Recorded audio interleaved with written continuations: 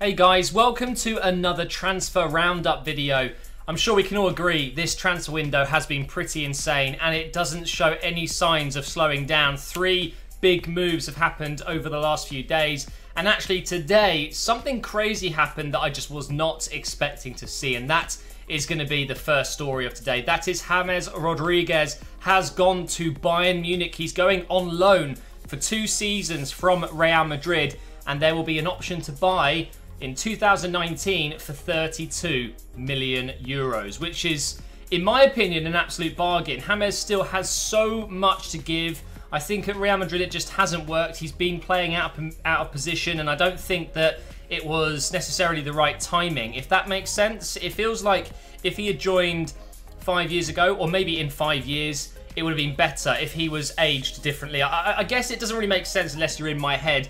Basically what I'm trying to say is he's joined Madrid in the wrong era. They've got so many great players in his positions, it's just so difficult for him to slot in. So going to Bayern, linking up with Ancelotti, of course, who apparently James was his #1 priority this season. He's got his man. He's got James Rodriguez on loan for 2 years. Now, I believe the loan fee is 4.5 million per season. 4.5 million per season. It's quite a lot of money, that. But of course, the option to buy is pretty low. Only 32 million, and Real Madrid signed him for a lot more than that. So they're making a big loss on James. But of course, they won't be paying his wages now. And it might be that he doesn't play very well at Bayern and they don't take that option to buy, and they don't buy him in 2019. So Real Madrid will just get him back. So it's a bit of an interesting one, because I feel like James Rodriguez also doesn't quite fit in with the style of play Bayern have at the moment. So clearly there's going to be some reconfiguration of their squad. But it is official. James is now a Bayern Munich player. And I'm really, really excited to see how he gets on, because as I said a moment ago, I still think he's got so much to give. He's got a lot of potential. He could still be one of the best players in the world, if you ask me. It just needs to be...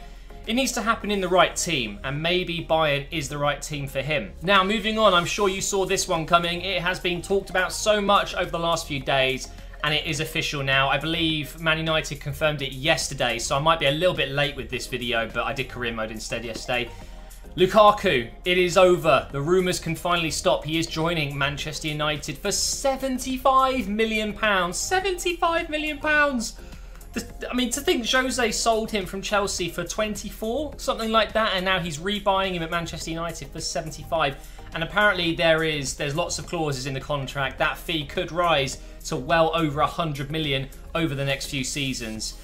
Money's mad right now in football. It really is. Lukaku, don't get me wrong, really, really good player. Premier League proven, still young. He's physically huge. He's a really, he's a big threat in the air. He's great with his feet as well. A few people don't think he's so good at, work rates in particular. He's a bit lazy. His first touch can be a little bit dodgy. And the fact that he doesn't seem to score against the big teams very often. But I mean, it's Romelu Lukaku. There's no doubt in my mind that he could go on to big things at Manchester United. He's joined potentially the biggest club of all time, along with, Real Madrid, Barcelona, Bayern, whatever. But I feel like, it's interesting. I still thought pretty much yesterday, before it was fully announced, that he would still go to Chelsea.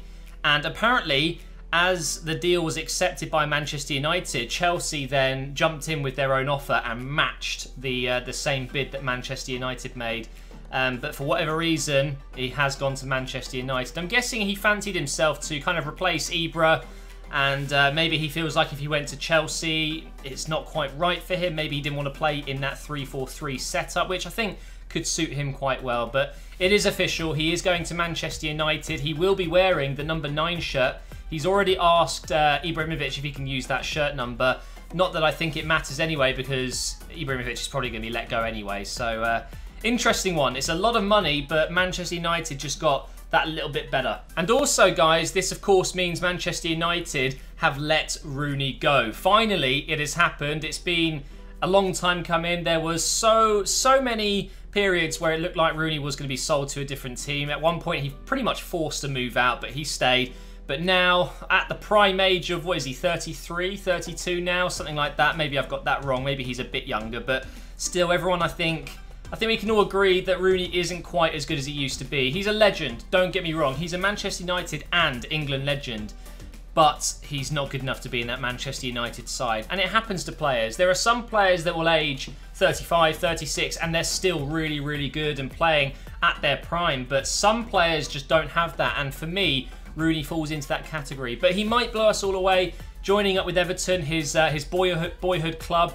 Is he going to hit the ground running and suddenly become, you know, a miss for Manchester United? I don't see that happening. I don't even think Rooney's going to get into that first team straight away. I mean, with Klaassen coming in at Cam, with Ross Barkley as well, I don't see Rooney really playing up front. It doesn't quite make sense. And apparently, they're looking to buy Giroud right now or Benteke. So if Giroud doesn't join, they're going to go for Benteke. So to me, Rooney, it feels like it's a bit of a squad player and, you know, someone to have in the dressing room, because that is a key part of football these days. If you don't have a really, you know, gelling squad that, you know, play well together, it doesn't matter what players you've got, they've got to gel as a team. And I think Rooney, he will come in, and, you know, the fact that he's an Everton-born lad, he's gonna feel very welcomed by the fans. You know, he's back after however many years, and he's gonna be great for the dressing room. So Everton have done really well this summer. They really have, and I don't think they're stopping there. They've got some fantastic signings already, and Rooney is, I still think, it's a good signing for them. I don't know how he's going to get into the team though. Maybe he does play at Cam,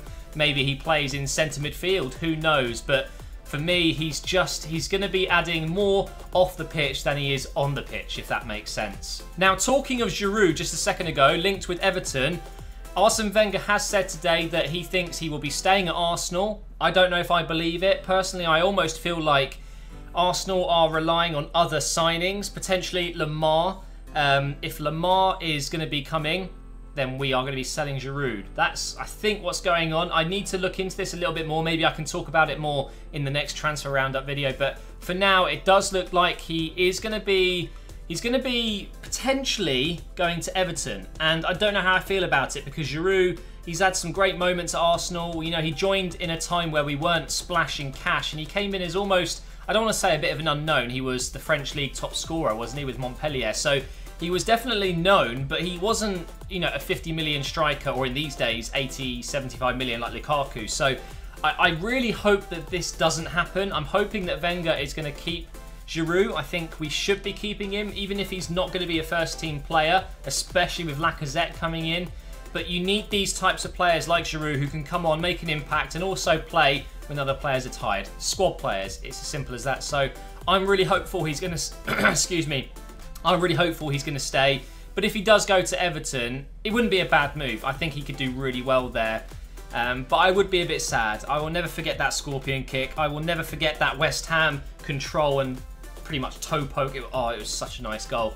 I think Giroud is just one of those players, you won't know how much you'll miss him until he's actually gone. He has been great for Arsenal, so we'll keep our eyes on that. But for now, guys, that is going to be the end of this transfer roundup video. Some big signings going through, and I'm sure there are plenty more to come around the corner. So make sure you're subscribed, and I will see you next time.